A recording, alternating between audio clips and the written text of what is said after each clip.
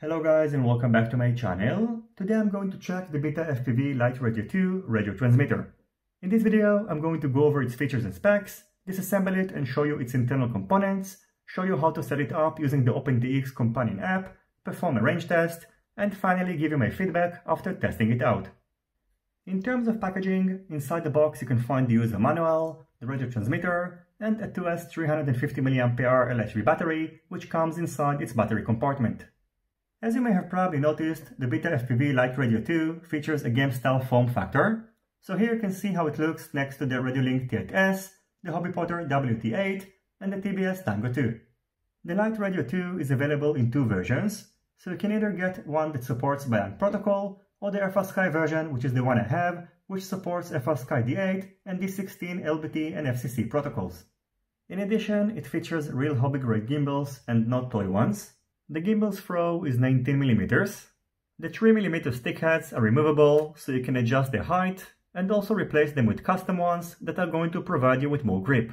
It weighs, including the provided battery, 228.4 grams. It supports 8 channels, so on the top side of the radio transmitter you can find two 2-positions and two 3-position switches. It runs OpenTX 2.24, so you can connect the radio controller to your computer using the micro USB port, which is located over here, then run the OpenTX Companion app and calibrate the gimbals. This micro USB port will also enable you to connect it to your computer and use it for flight simulators and also internally charge the battery. Next to the micro USB port, you can find a 3.5mm strainer port which you can use for connecting the Radio Lite 2 to other radio controllers for flight instruction purposes. On the sides you can find grip patterns in order to make it more ergonomic. And finally, on the back side, you can find two buttons that will enable you to bind the radio transmitter with the radio receiver, change between the different Frsky protocols in case you have the Frsky version, and enter setup mode in order to use it with the OpenTX Companion app. Prior to releasing the final version of the LiteRadio 2, BetaFPV released a beta version which looks and feels almost identical. The main differences between the two versions are that on the final version you'll be able to internally charge the battery using the micro USB port. You'll be able to switch between the different Frsky protocols. They added a vibration motor, so you're going to get a haptic feedback when turning on or off the remote controller. They added some weights, so the remote controller feels more solid when holding it. And now it comes with a single 350 mAh 2S LHV battery instead of two 300 mAh 1S LHV batteries which were connected in series. Turning on the LiteRadio 2 is done by long pressing the power button for 5 seconds. The green LED is going to indicate that the system is loading, red LED indicates that the throttle is not at its lowest position, and in case you have the Frsky version, after the system is loaded, the purple LED is going to flash in order to indicate the selected Frsky protocol. In order to switch between the different protocols, power up the radio controller while pressing the bind button, and release the power button while still holding the bind button after getting the haptic feedback. After making sure that the radio controller is set to your desired Frsky protocol, you can enter binding mode by short pressing the bind button, which is located on its back. After entering binding mode, the purple LED is going to rapidly flash for about 5 seconds. Since the radio controller is going to exit binding mode after about 5 seconds, I recommend to first set the radio receiver to binding mode, and only after that, press the bind button on the radio controller. Now, as you can see, the Radio Lite 2 was successfully bound with the radio receiver of the Meteor 75. Everything is working properly. Switch A is assigned to auxiliary 1, switch B to auxiliary 2, switch C to auxiliary 3, and switch D to auxiliary 4. In order to use the LiteRadio 2 with a flight simulator, first turn it on. Then, using the micro USB port on the bottom of the radio controller, connect it to your computer. And as you can see, it was just recognized as an Frsky Taranis radio controller. Now you need to make sure that all the sticks are assigned properly, and as you can see, in my case, they are not. So depending on the flight simulator that you are using, you'll need to go through the fine-tuning procedure. In case you're using liftoff, click the calibration button, start calibration, move the sticks around, and simply go through the wizard that explains to you how to calibrate the radio controller. After making sure that everything is working properly, hit the save button, and now you can enjoy your favorite flight simulator using this radio controller. As I mentioned before, charging the connected battery is done using the micro USB port, which is a great feature. and charging a fully depleted 350 mAh 2S LHV battery using the charging module should roughly take about an hour and a half. Since the LiteRadio 2 is running OpenTX, you'll be able to set it up using the OpenTX Companion app. First, in order to enter setup mode, press the setup button while connecting the LiteRadio 2 to your computer. Then launch the OpenTX Companion app, and if you entered the setup mode successfully, you'll be able to read the models and settings from the radio controller. I recommend that before you're going to change any settings on the radio controller, back up the radio settings and also back up its firmware.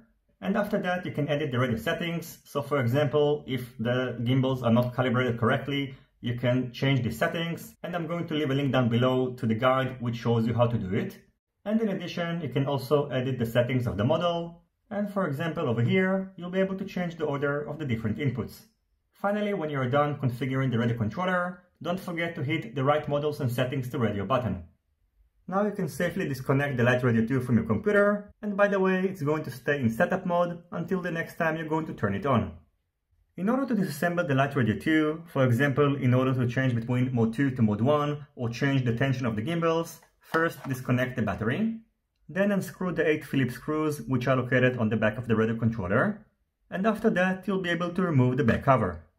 In case you would like to change between mode 2 to mode 1, you will need to move the spring to the other gimbal. And if you'd like to get more tension on the throttle axis, you'll need to move this metal part, which is out of the box going to be placed on the left side of the gimbal to the right side, so it is going to generate more friction.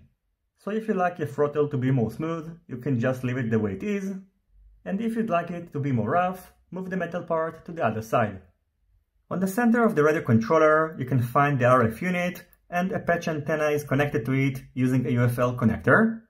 While trying to remove the antenna in order to measure the output strength of the RF module, I ended up breaking the UFL connector, and in case you're going to remove it, you should be extra careful, because I think that they used some glue in order to secure it. Anyway, I sacrificed the beta version of this radio controller in the name of science, while trying to modify it in order to add an external module, so this radio controller unfortunately is no longer usable, and I'm only going to use it for spare parts. Now by the way, as I mentioned before, on the final version of the LiteRadio 2, BetaFPV added some weights on the sides of the radio controller, so in case you would like to make it about 32 grams lighter, you can simply remove them. After testing the LiteRadio 2 for the last couple of weeks with different quadcopters, I can tell you that BetaFPV surely got themselves a winner, and this is probably one of the best compact radio controllers that you can currently get, especially if you consider that it only costs $40. So no, it doesn't enable you to add an external module, it doesn't feature Hall sensor gimbals, it doesn't feature a built-in screen and supports telemetry, but on the other hand, for $40 you are getting a very comfortable and compact radio controller that supports 8 channels, supports different Frsky protocols, will enable you to precisely control your drone, and suitable both for thumbers and pinchers, comes with a battery that will last for about an hour and a half, and you'll be able to internally charge using the micro USB port, which you can also use for flight simulators, and even features a trainer port that with no modification you can even connect to a Crossfire device. As for its range, out in the open using an Frsky XM Plus receiver I got to about 1 km, and using an Frsky SPI-RX receiver I got to about 150 meters, so both results are pretty much at par with other bigger and more expensive radio controllers.